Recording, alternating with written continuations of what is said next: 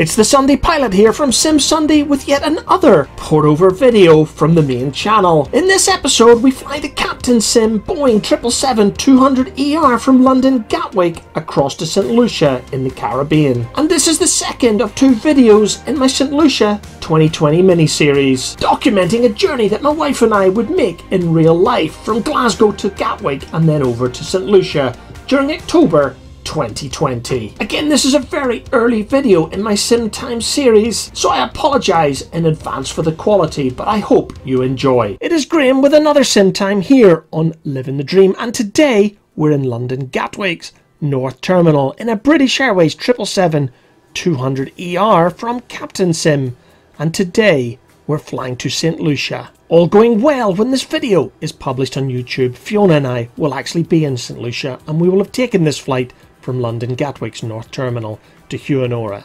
International Airport, also known as Viewpoint. In this video, I'm not planning to go into the detail behind setting up this flight.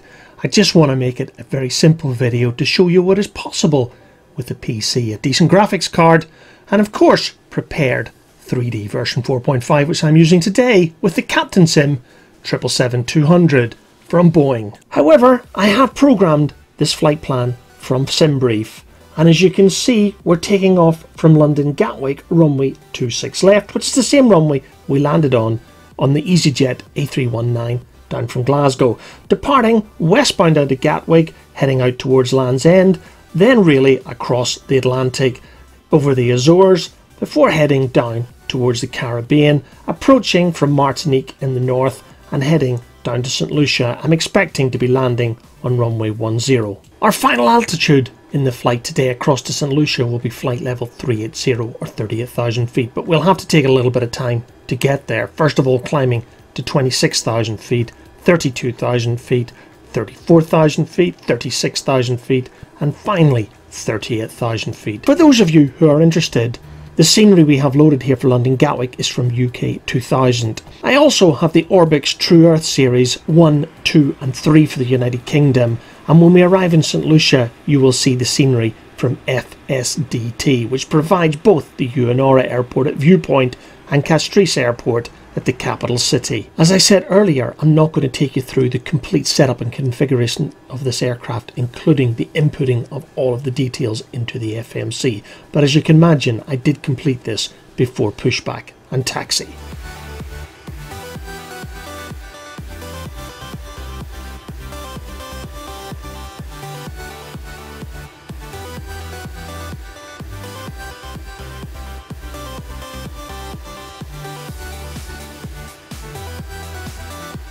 Right, time to get the APU fired up ahead of pushback and taxi, including switching on the external lights.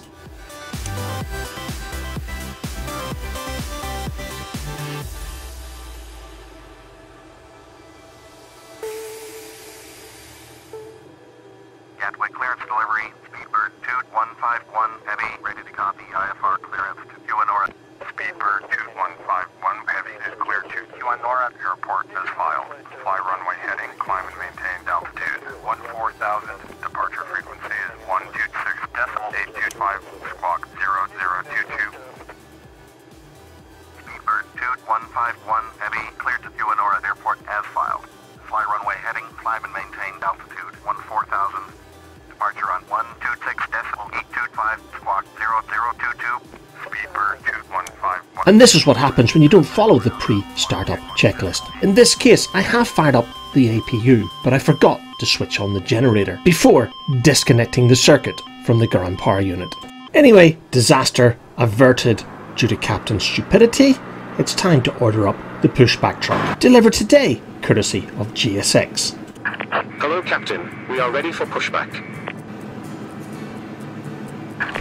Locking gear.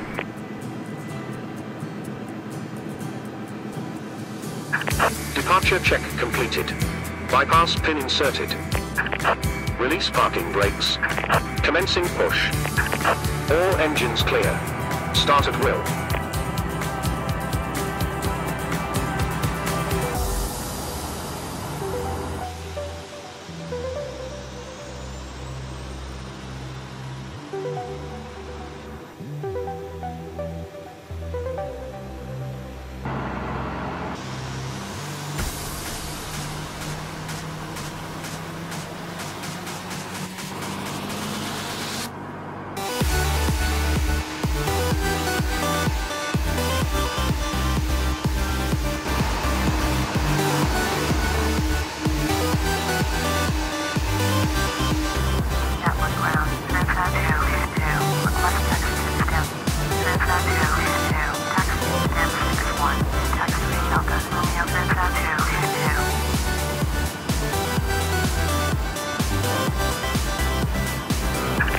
Set parking brakes. Waiting your confirmation for good engine start. November, Kilo, camera 232.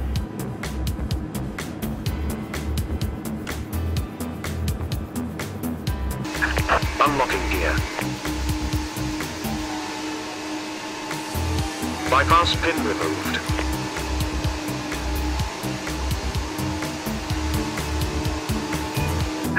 Left is clear, right is clear.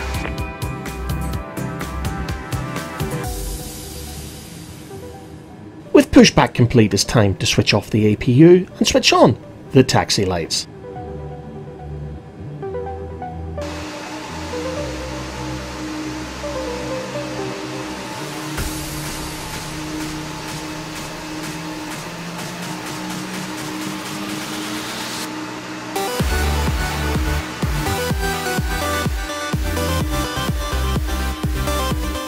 Gatwick ground, Speedbird 2151 Heavy with information, hotel, request taxi, IFR.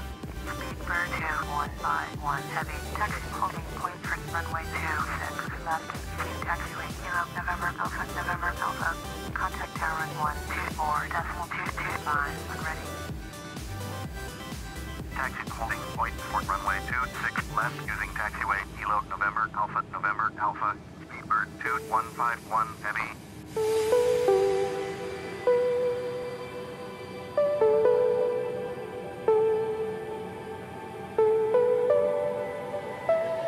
The departure runway on this afternoon's flight had changed several times, the original being 08 right, the easterly runway. However, when I requested taxi, it was clear that ATC were giving me 26 left, the westerly departing runway, and that required some reconfiguration of the FMC prior to taxiing. The good news, of course, being that the taxi distance was going to be a lot shorter than it would have been if we'd been heading out to runway 08 right.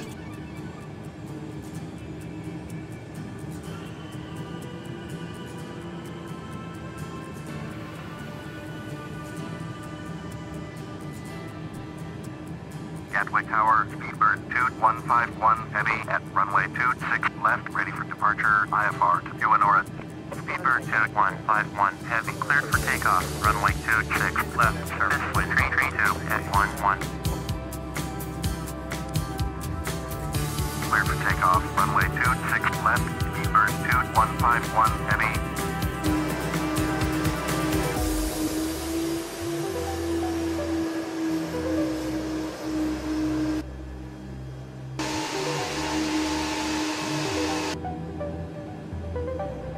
Approaching 26 left.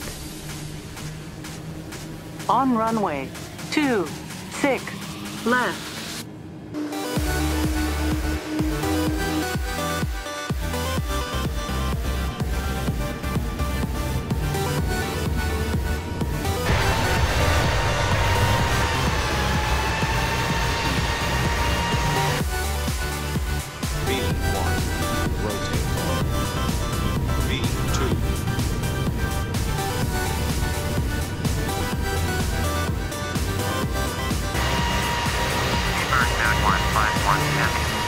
Over 2126.825, Speedbird 2151 Heavy, thanks, bye-bye. 4000, Speedbird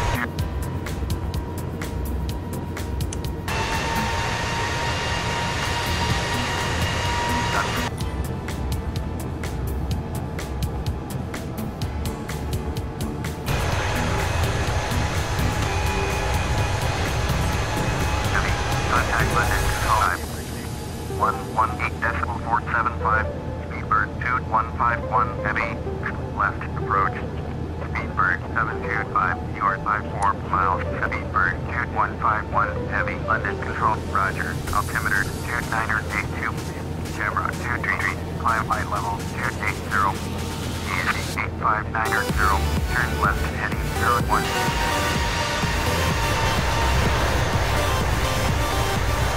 Speedbird 2151 Heavy, please expedite your climb to flight. Speedbird 2151 Heavy, please expedite your climb to flight level 180.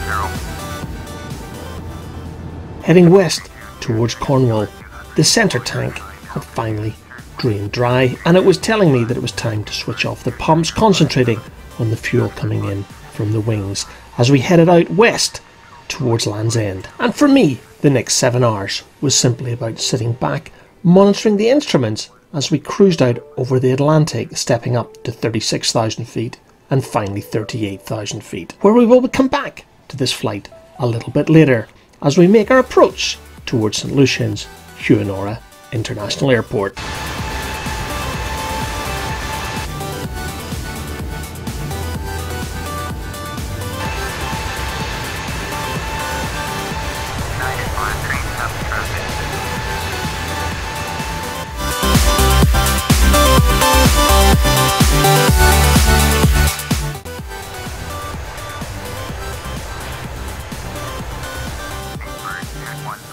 Turn right, heading 265, descend and maintain flight level 220, expect vectors, visual, runway 10, approach, Speedbird 2151 Heavy, please expedite your descent to flight level 220. Speedbird 2151 Heavy, please expedite your descent to flight level 220. Speedbird 2151 Heavy, please expedite your turn to heading 265.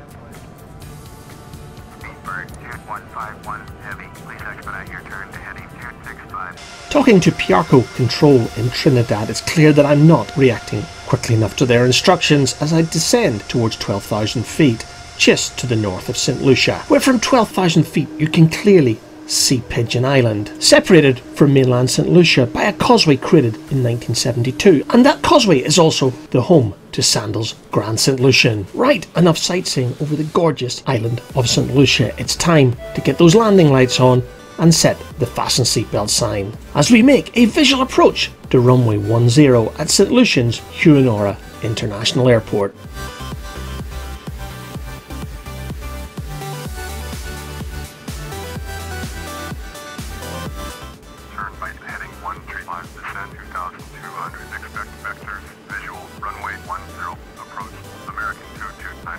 And that just goes to show you how close to real world Flight Sim is with Ultimate Traffic Live. You've just heard the inbound American Airlines from Miami just giving clearance to land ahead of us, and in the real world that would happen because in every trip we've made to St Lucia over the years, the American Airlines 757 from Miami had arrived just before us. However, what isn't so real is I don't believe that American Airlines are flying the 757 anymore, and I'm not sure what they are flying between Miami and St Lucia these days. However, I've no doubt that the American Airlines flight will be arriving in real world just before the British Airways 2151 from London Gatwick. 2151 Heavy has the runway in sight.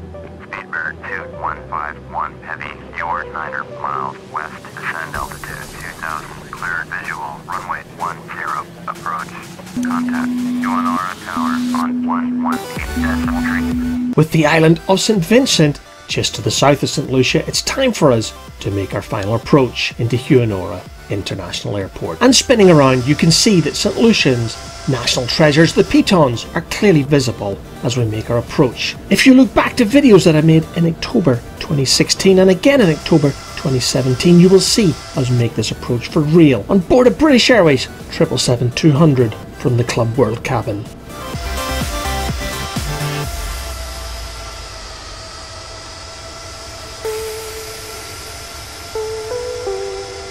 Speedbird 2151 Heavy, cleared to land, runway 10. Cleared to land, runway 10, Speedbird 2151 Heavy.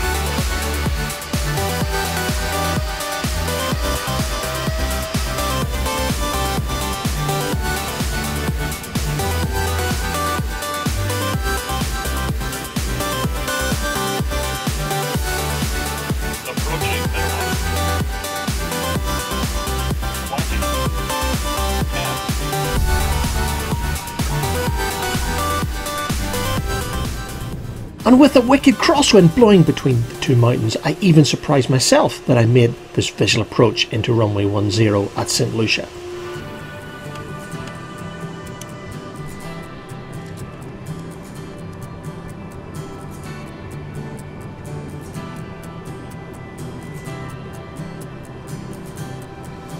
Taxiing into the stand, it is clear that Ultimate Traffic has delivered other aircraft to the normal stand where this British Airways would park up. So today I'm going to have to take this remote stand next to the American Airlines 757 that has just arrived a few minutes earlier from Miami. Again, it's not exactly real world, but it'll have to do. It's only a game at the end of the day. And this is where I'm going to bring this episode of Sim Time to a close. I hope to bring you a trip report from this actual flight for real in 2 videos time, as Fiona and I make our trip from London Gatwick to Saint Lucia on board a British Airways 777-200 in the Club World cabin. So until then, thank you very much for watching.